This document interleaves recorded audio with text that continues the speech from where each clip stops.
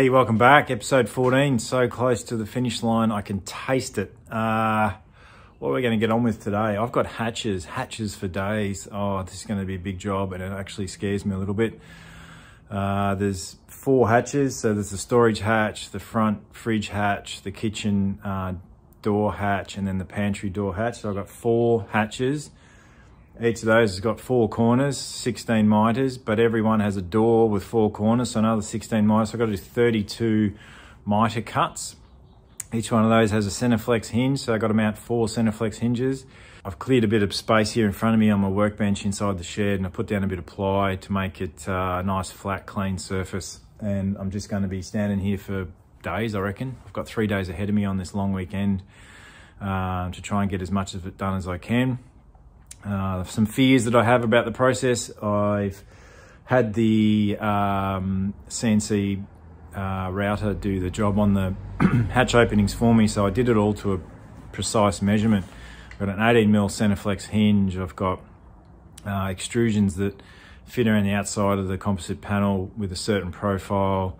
I've added all that up and allowed for about a 2 or 3mm error factor in the whole thing to, you know, in terms of it growing when I assemble it, everything. So hopefully that all works. The worst thing that could happen is I get to the end and the doors are too big for the hatches. So I've got to be conscious of this all the way through.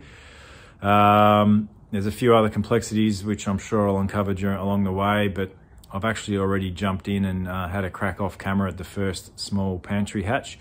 And I've just got the door done. I haven't actually got the hatch surround on, so that's the next job for today. But I'll just quickly show you that hatch door assembly that I've put together already. I'll turn the camera around. Here we are. This is the setup. Cleaned up the whole bench. First time I had a clean bench. Put a bit of ply on top too, just to get a nice surface because it's looking pretty shabby under there. Just a couple of tools. So mallet for tappity tap on the aluminium profile without damaging it when I'm trying to get the miters to line up. My corking gun, 90 bucks on eBay that was. I think I've mentioned it before, but it's been a dream. Really good. Pull the trigger, nice even bead. Let go of the trigger, completely stop straight away. It's fantastic. Takes the 570mm sausages of Terracin. Lots of different clamps. This is one of the doors I completed earlier, which I'll talk about in a sec, but you clamp across and then clamp in the other direction when I've glued it, and then you can tweak and adjust slightly to get the miters to all line up. It was really useful, so I went and bought 2 more large ones for that process. Oscillating saw has been good for just knocking off dags and tags that are on the fibreglass composite, just to get them all neat for the glue. Tape measure, very important. So this door here is going to go on that hatch there. It's come out of that opening. So that's obviously an unstarted door. This one's the pantry, which I've finished the actual, well, not completely finished, but finished the framing of. So that's just the piece of fiberglass composite sitting inside this profile. So that's the profile there. I got this from DIY Caravans who are up in Queensland. They offer a wider profile. I didn't really want the wide profile, if I'm honest, but I was struggling to get anything that was better or available. So I ended up going with this, and I'm starting to warm up to it a bit. Anyway, so the process is these get glued on to the door all the way around with miter cuts. The idea then, once it's glued on like these ones are, is you can get this bit of unequal angle trim that comes with it. Drops in there. I'm not going to push it in tight because it's bloody hard to get out once it's in, but they'll need to be miter cut as well, and then run all the way around. That's the face you see on the outside, as I said.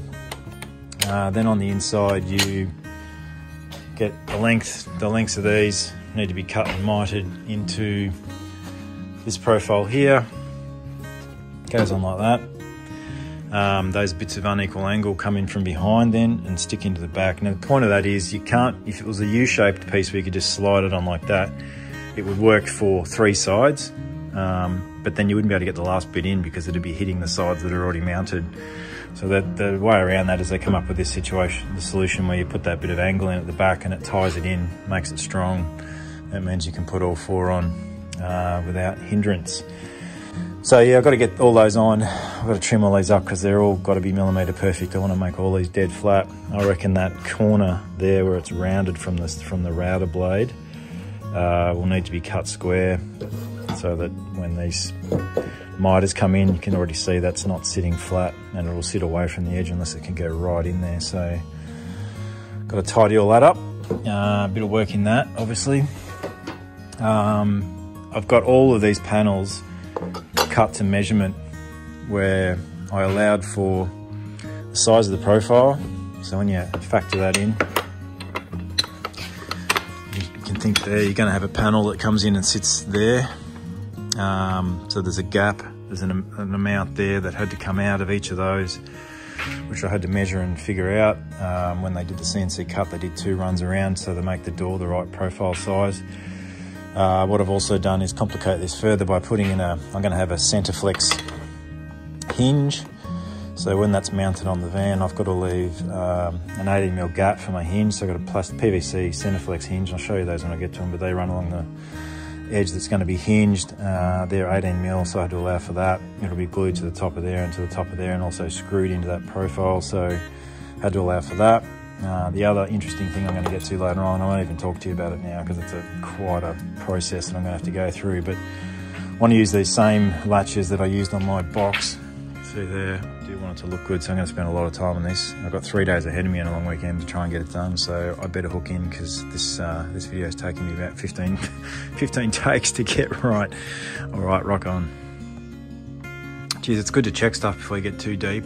That's the door sitting in the opening, and it's a snug fit to the opening, let alone putting extrusion around the outside, which you lose, 5mm either side. So it was never going to work. I'm glad I caught that. No great travesty here. I can just trim 5mm off or something, whatever it needs to be, probably 10mm looking at that, all off 2 sides. Change the slight location of the door slightly. What I'd actually done was, when I calculated it, I'd allowed for these 2 profiles on either side of this opening to actually butt into each other. So there'd be a straight line through there, but I've ended up with a 8mm gap, so I must have got something wrong, 4mm wrong, which is probably that piece there, I'd imagine. I don't really understand it. I have to go and look back at the profile drawing that I got all this off on the web when I bought this profile, but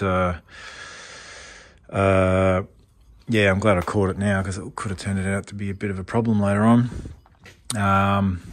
Not going to be fun cutting a straight line on there. I think you can do it with a really sharp knife, from what I understand. You just cut through the fiberglass, get that off, and then the foam just comes off quite easily, but I'm not really sure. Reciprocating saw with a nice line drawn is probably good enough. The beauty of this is when you cut it, it's all going to be hidden, obviously, so it just has to be straight enough to get a decent miter on there. So I think what this tells me is I will not do the doors. I'll do all of the hatch openings and surrounds and get all of these on all the way around, and then determine the size of the door from that, and I'll just then have to trim the doors down to fit the new opening, which is a bit of a pain in the ass because if I got this right, I would have just been gluing instead of cutting. But anyway, them's the breaks. Anyway, setbacks, but lucky catch, because it could have got ugly later on if I'd started making all the doors and then have to trim every single hatch opening, which would be much worse. I better get into it.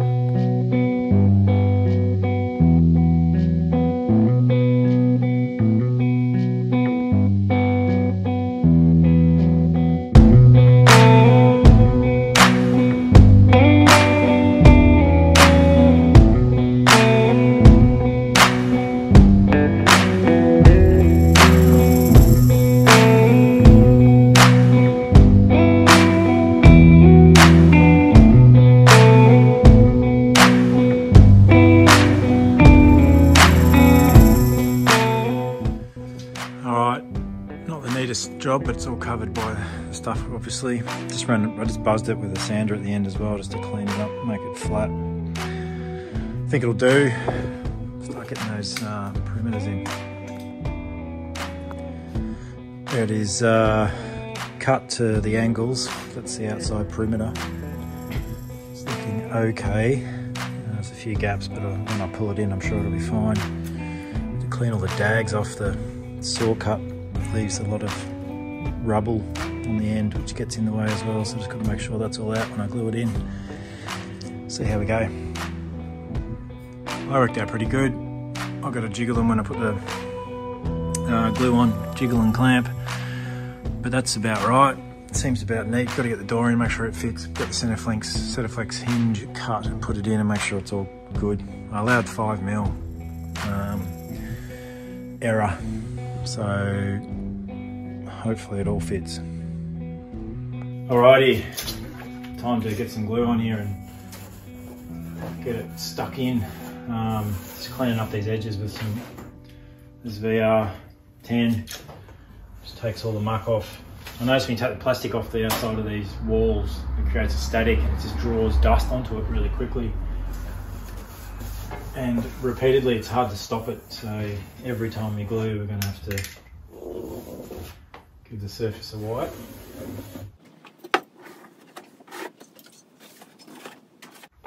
Couple of failed attempts there trying to get those the length right or the height right. Just don't know.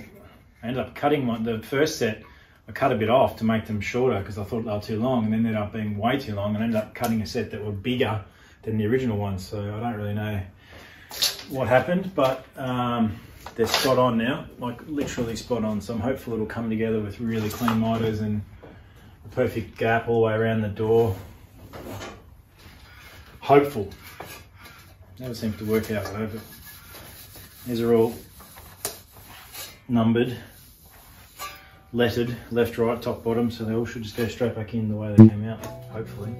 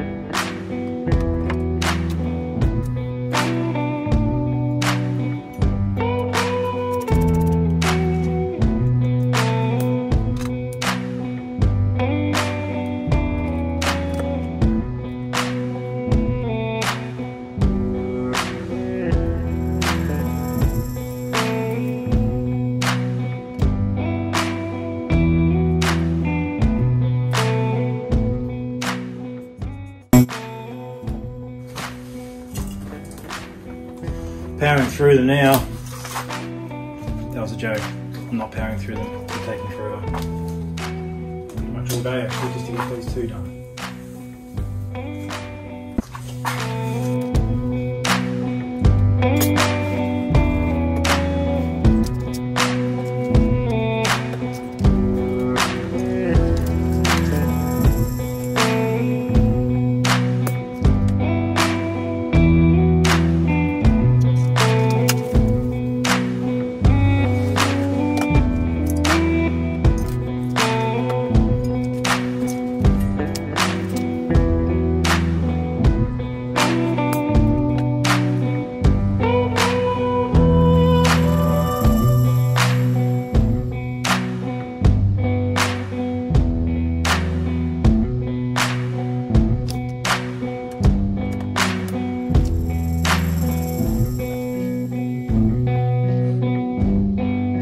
Both on.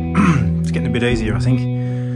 I've figured out instead of cutting it at 45, I cut it at 45.5 degrees, and it knocks the back out of the that corner, which means that the outside touches. I don't know if that's a known thing or not, but it's working really well, so I'm going to keep that up. And I also made the hatch door for the kitchen, so I've just glued that. As you can see, it's dark outside, so it's a bit of a late one tonight, but I wanted to get that set up and glued so in the morning I can pull those clamps off. Unfortunately, the clamps weren't quite long enough. It was literally like 5mm too short to do that way, but these cuts all worked out really well, so I didn't need to pull it tight.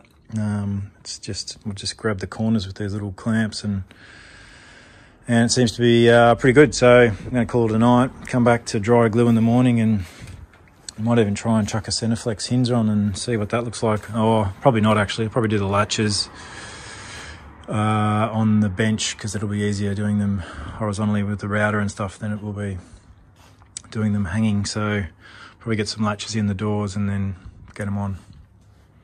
Good night. It's the next morning. Love coming out and seeing how things have worked out. Just dropped that door in, and the one at the back as well. All those miters look great. The gaps are all perfect. I'm almost going to say that I've nailed it on that one, but it's pretty rare for me to do that, so I'll just keep my mouth shut. That one went in all right as well. Onto the fridge, which is a bit more complicated. Yeah, so I'm going to drop it 20 mil, as I thought. So underneath here, I don't know if you can see that, there's a small bolt on the bottom. This has a table, built-in table. The kick-ass bridge light has a table on the underside, which is really cool. You can take stuff out of the fridge, you can sit it on the table when you're repacking and so on, which I like a lot. But I've only got from that, there's a bolt under there, a nut and bolt. It's 12 mil clearance, but I'm going to make it 10, say it's 10, just for safety factor. And I need to put this on, which will be 29, but I'm going to say 30 for a safety factor. So I've got 30 as the protrusion from the edge that I cut, and I've got 10 mil there, so I need to remove 20 mil from this edge, and then it should be right. It means that'll sit 5 mil up above, or probably a bit more, 8 mil or something above that. Because I've got 12 there on clearance, it should be right. That's the plan anyway. Things don't always go to plan.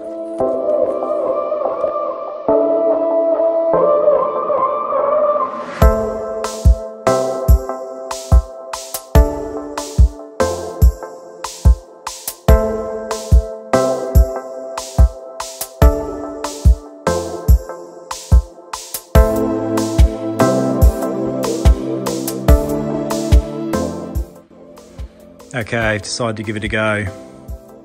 Found the old drop saw that I had an aluminium blade on it already. And so I just ripped this one out of the table saw and chucked it in. So I got it was the same size luckily, so I didn't have to go and get another one. So I got a 254mm aluminium blade in there. This thing scares me a lot. It's really loud and bitey. And I don't use it that often for those reasons, I think. It sounds like a jet engine taken off and can do some serious damage to people. So I'll treat it with a lot of respect. Anyway, I've clamped a straight edge because it's the right height for these to slide through. And I can keep them tight against the straight edge, then I should be right and it should be straight. That's the plan anyway. So if this is a success, I'll probably be kicking myself that I didn't do it for every single hatch. But anyway, it's good for the fridge hatch, and see how we go.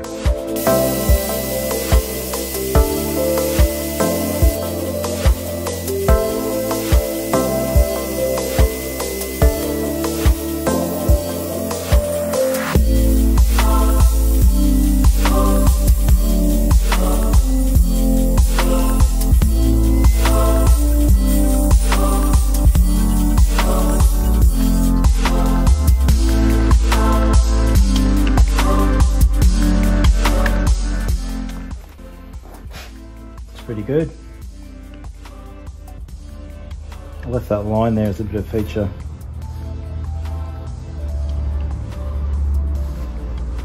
Do a couple more and see what happens. That worked all right with the trim down. Can't really even tell that I've buzzed those. Probably should have done them all like that. Anyway, we live with it now. No turning back.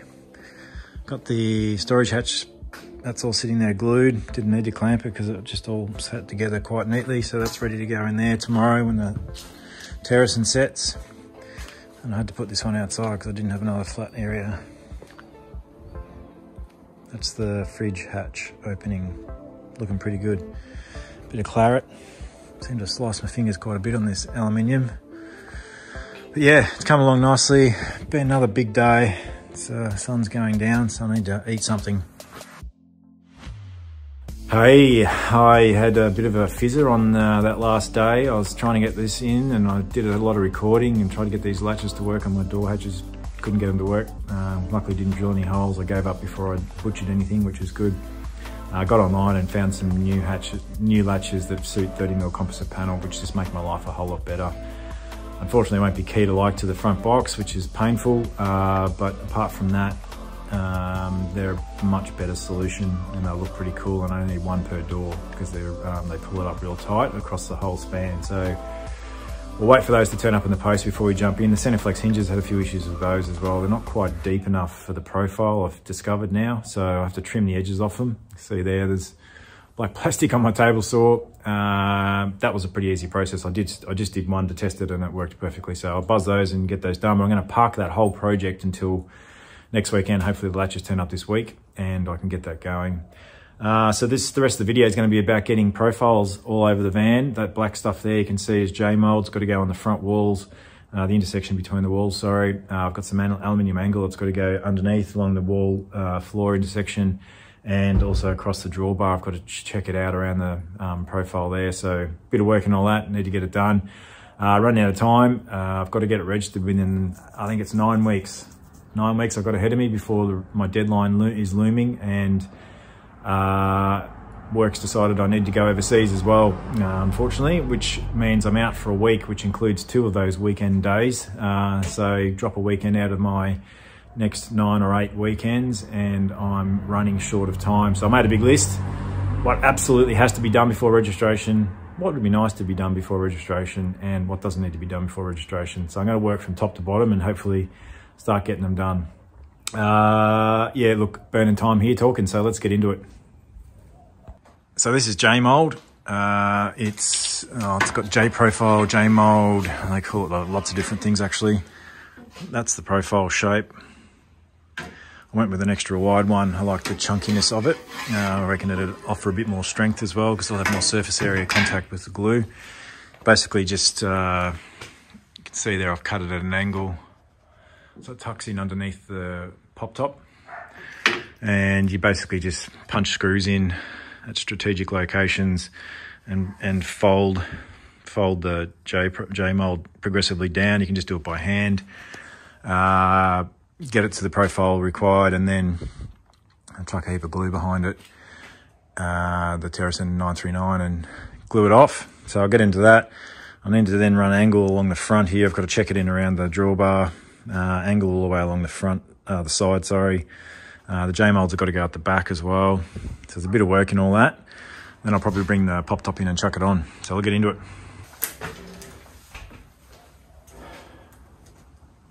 Okay, so the plan here is to dry screw these off without any glue, get it bent down to the profile, and then pull the screws out and then glue it on.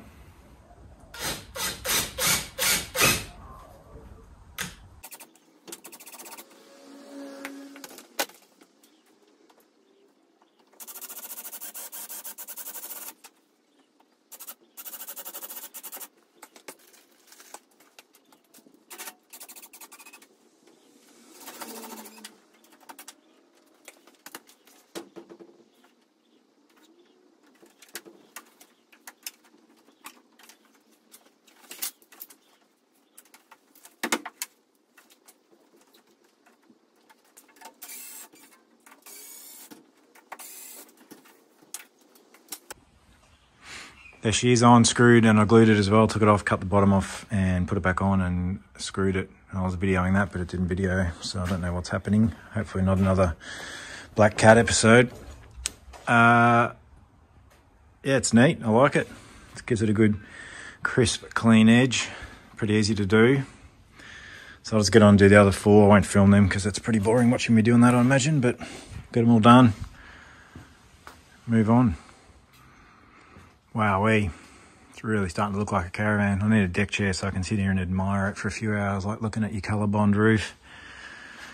So I had my little 20 helpers come in and lift that up onto the roof. So that's just the perimeter of the pop top. There's no panel in it yet. But I can tell my pop top manufacturer, who's let me down on a few occasions here, has also let me down again with that spray paint. They've just painted the corner with a gloss paint when the rest of it's in a flat. God, they're useless, seriously. I'd love to name and shame them, but I might get sued, so I'm not going to. Yeah, unfortunate that. I don't really know what I'm going to do about it, whether I paint it again or just leave it and live with it. Look at it every day and rue the day I engage those people to make it for me. Anyway, J-mold went on really well on the front. Happy with that. I've done one back corner. I've got to do this one. They were a bit more tricky with that cutaway, trying to get that angles and stuff cut, but just spent a couple of hours on a drop saw chopping all these lengths so that you can see them all lying on the ground. So they're all going to go in these sections. One going there, one at the rear. I've done every single bottom profile except for that one, because it needs to be checked out around the fridge hatch, which is not enough time for today. And I've got to do some profiles that go on the back of these. Got to get them folded though, I think. I'm not really sure what I'm doing there yet. So I'll just start gluing.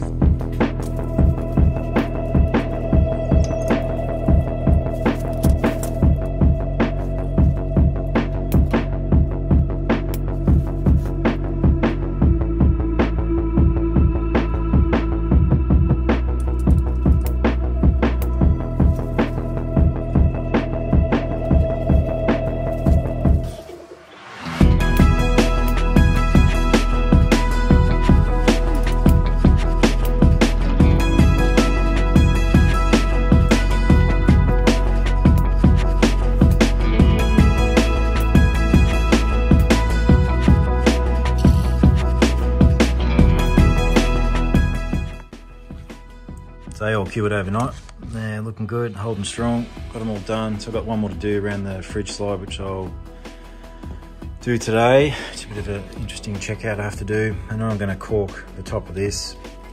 It's hidden behind the front box, so not strictly necessary, but I'm going to do it nonetheless. And I bought these on eBay. They're a new concept to me, which is a metal corking tip to put on the gun to run a neat bead. Never used it before, no idea what I'm doing. Gonna give it a shot. I reckon the good place to start is hidden behind the box, so I'll give that a go. And if they work out all right, I'll progress over and do around the guard. And yeah, I think I'll use masking tape just to save myself. We'll see how this works out. Limited instructions, a few YouTube videos. Instructions in Chinglish suggested that I should put this metal tip onto the nozzle with tape. So I'm doing that. I'm not sure how well that's going to hold. I guess there won't be much pressure there. We'll see how that rolls out. And just as a bit of a plug, that tape, I'm not sponsored by Henkel at all, but 100-mile-an-hour tape, if you're going to build a caravan, you need it. Trust me, it is the godsend. You can tear it off really easily in straight lines. It holds really strong, but when you peel it off, it doesn't leave a residue. It's perfect for putting all these trims and everything on. It just holds everything in place. It's got enough strength to carry some weight as well. Fantastic. Henkel 100-mile-an-hour tape. Get on it.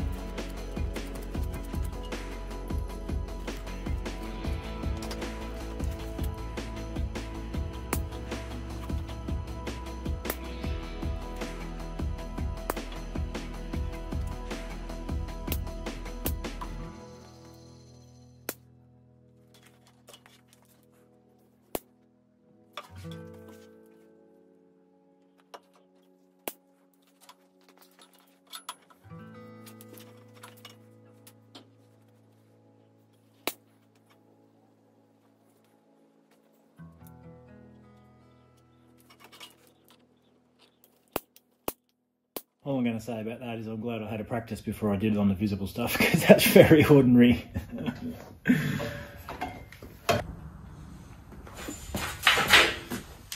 Okay, after that mildly unsuccessful attempt on the drawbar, I'm just going to jump in and have a crack. What can go wrong, eh? I don't want to spend too long ruminating over these things, do we? So I'll just jump in and see what happens.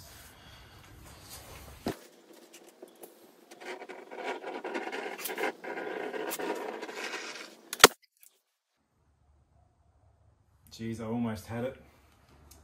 Paused there, which was a bit of a bulb. I might have to try and tidy that up with an icy pole stick.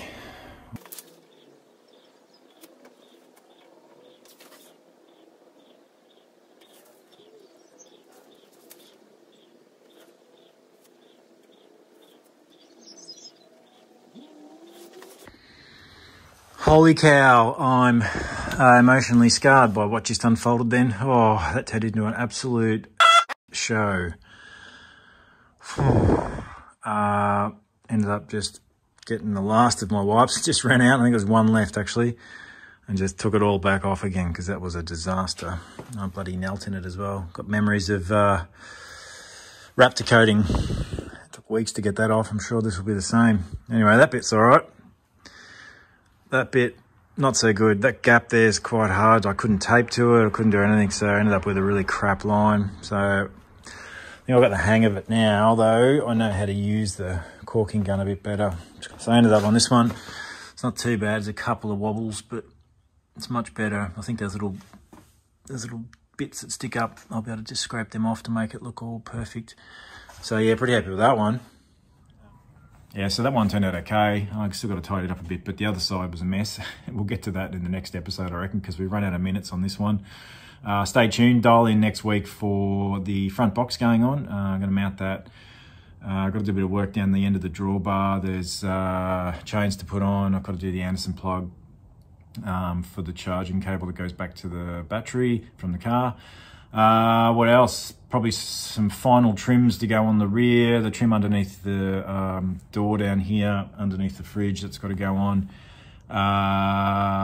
Roof hopefully goes in. That would be part of that episode, I'd imagine. I've got to put some Parker lights, clearance lights on a few spots around the van. And then, geez, we're pretty close to being able to take it and get it registered, which is fairly exciting. Yeah, we'll see how that turns out though. Make sure you tune in, subscribe so you get the alerts when the videos are coming up, and also check out perpetual.transient on Insta. That's my handle. It's got a bit of content there, and I'll be posting updates on videos and progress and stuff there throughout the build series as well. So I'll catch you on the rerun. Cheers, thanks, bye.